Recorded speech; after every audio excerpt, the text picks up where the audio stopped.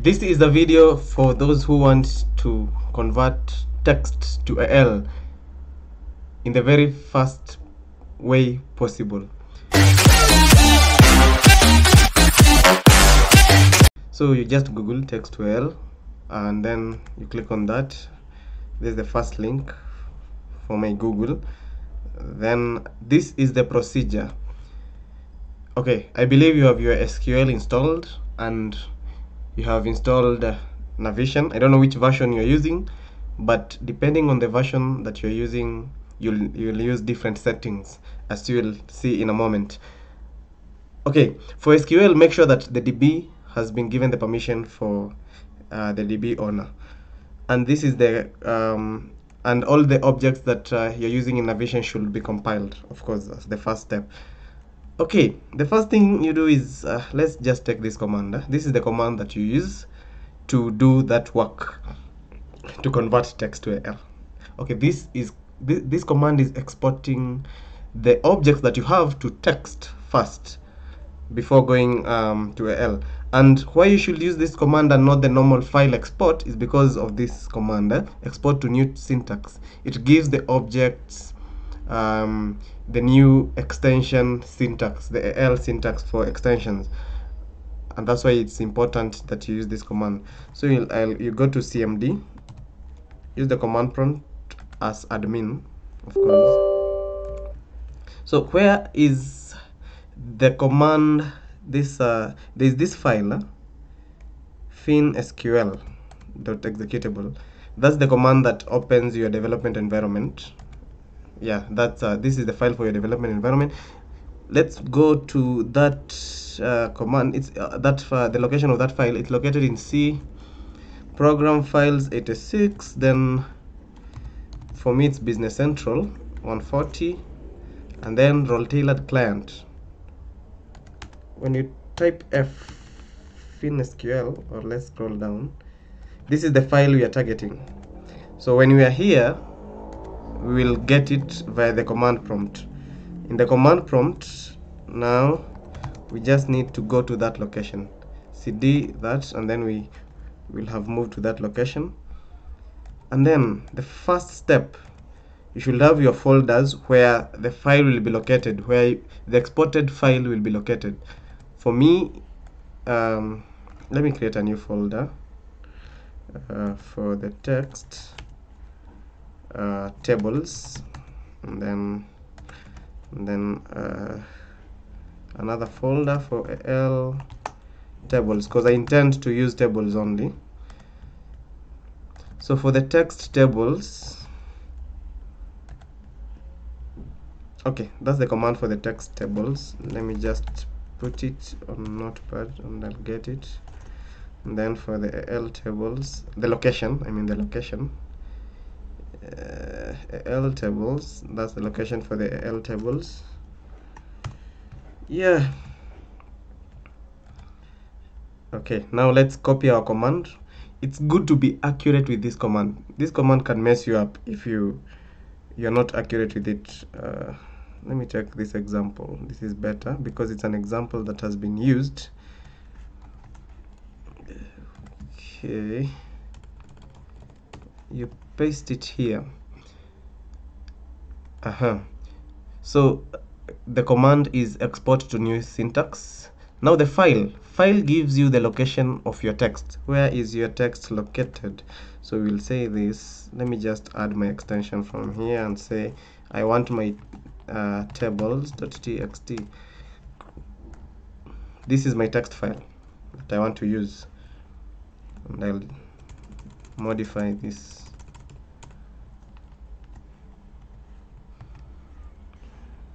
Tables.txt. As you can see, I have mistakenly pressed on enter and it hasn't thrown any error despite not having these settings. The event viewer will have something to show us because there's an error.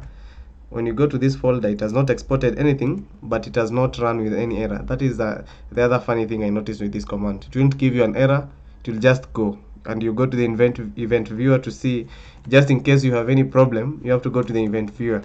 So I'll open my SQL Server so that I can be sure with the database name and the server name. So this is the file. The file gives us the location where we'll store our text files, where the exported files will be located, and the database is the database that we'll use. My SQL Server is open. This is the server name, so I will key in that, but let me get the database name. When I said about security, when I said about roles, to avoid a common error that you may face if maybe you did not install or the user that you're using is not having the DB owner role in SQL Server, go to the security tab, user mapping, click on the DB and make sure this part is marked. Otherwise, the user will not be able to access the database. So the database that I'm using is this demo BC140.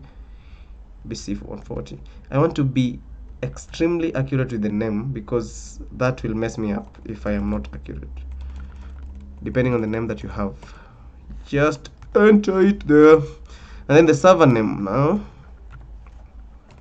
we saw it in SQL. Let me just recap for those who did not see. If you are not sure about your server name, just click on database connect, get the server name, copy it and paste it. Mine is an easy one, Msangi. Okay, now the table, the filter for the table, there is a filter here.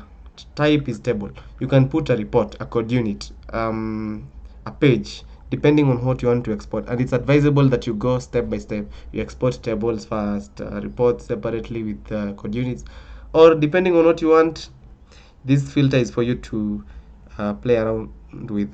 So for the filter, I need tables from table number 1 to this table number. I'm avoiding the system tables because they don't need my modification. Okay, I think everything is okay. Let's just review. FinSQL command, export to new syntax. This is the file location. The database is the database that I use, the server name, and then the filter is for the type table, and that is the ID. And I click enter. After doing that, let me go here to the folder AL tables. The folder is empty. Okay, maybe we have something in event viewer. The folder is empty. Server name, filter type is table. Let me check the event viewer. Why is my folder empty? The window logs.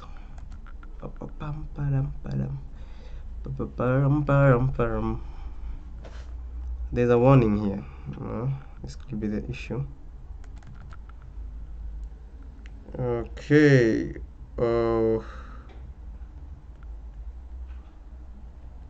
Server instance. It seems my instance has not started. Okay. Interesting. My instance is off. Let me go to services.msc to the nav instance. I just fired my machine right away. Microsoft Dynamics. It started. What else can they tell me?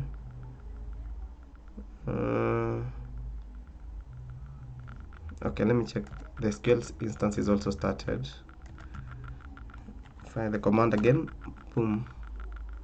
So that I can get the latest error logs.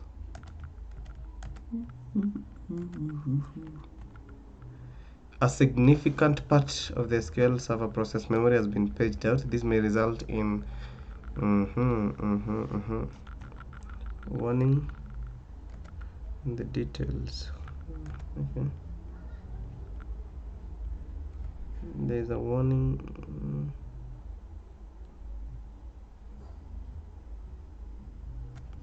Okay, this one is not supposed to prevent us from exporting the object to AL. Is there something to do with my file name? DL